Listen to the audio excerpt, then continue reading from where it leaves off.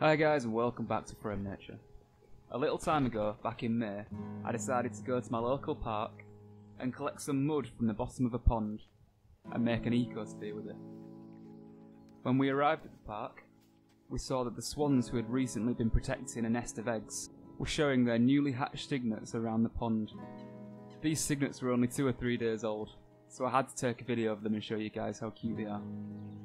I went back not so long ago, and these cygnets are a lot bigger now. They grow so quickly. Anyway, as well as the large pond which I just showed you, there's also this smaller pond which is where I intend on collecting the mud from in order to make the ecosphere. I took a trowel with me, a jam jar, and a water bottle, and I used the trowel to collect some mud from the bottom of the pond and put it inside the jam jar.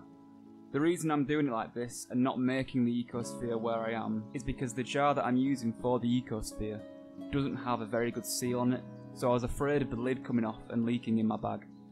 So I'm collecting the mud in a jam jar just to keep it nice and secure. And the same with the water. I'm collecting water in a bottle just to keep it nice and secure so it doesn't leak. But this might be the easiest ecosphere I've ever made, because all it is mud and water. And then we're just going to leave it and see what appears out of the mud.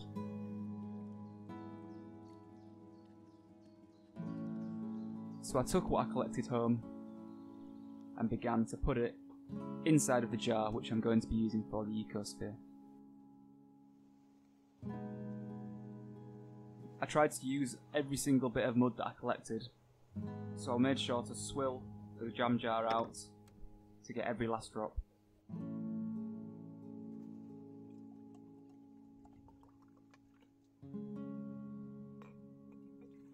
The featured comment for this video is from Hunter21, who says he loves the channel, it's really interesting, and greetings from Spain.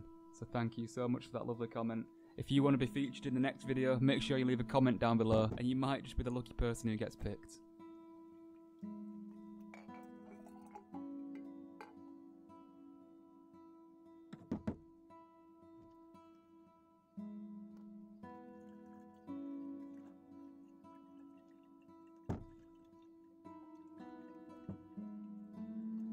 Look at the colour of that water.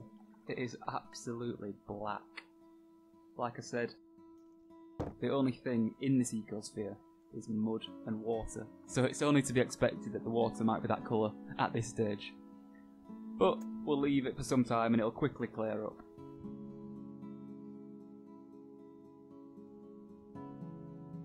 So it's time now to put it on my windowsill, along with the rest of my ecospheres, and let it settle down overnight. We'll take a quick look tomorrow to see what we can see.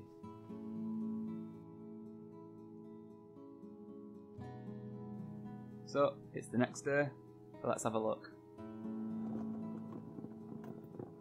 The water is actually still quite cloudy, but one thing that I did notice is that we've actually managed to collect a tiny little bit of duckweed. And then I noticed all of these lines going through the mud, and I had no idea what it was, until I looked a little bit later after the water had cleared up even more, and I saw all of these worms wiggling around. There's so many of them, and I don't know what they are, but they look funky. So now we're a month later, and all of the worms are still there, they're still wiggling around. That's the only really thing you notice straight away, but there's also some small little snails that have managed to grow up, I can only assume from eggs. But that was it, that's all I could see, some worms and some snails. However, 3 months later, this is what the ecosphere looks like now. As you can see, it's become summer, and I can only assume that the heat has caused this algae bloom. The whole ecosphere is now filled with algae. But if we take a closer look, you can see that the worms are still there. They're still there wriggling around.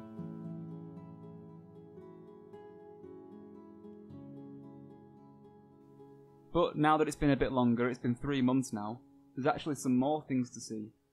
So we can see that the snails are still there, but if you look closely, you can also see little things such as Daphnia and other small crustaceans swimming around in the water. This clip is sped up so you can see things a bit more clearly. but you can see the snails and all sorts of other little creatures swimming around within the ecosphere. And what's interesting, I think, is that the mud seems to be moving.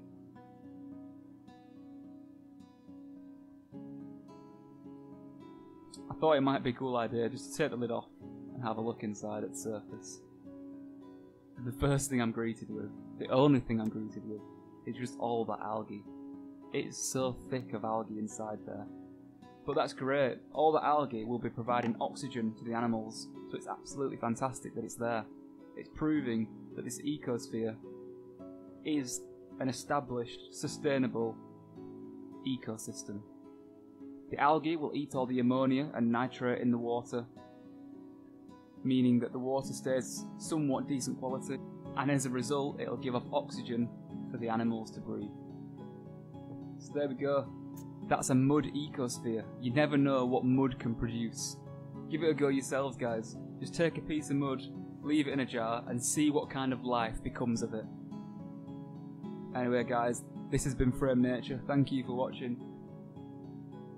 Leave a like and a comment down below, and I'll see you next time.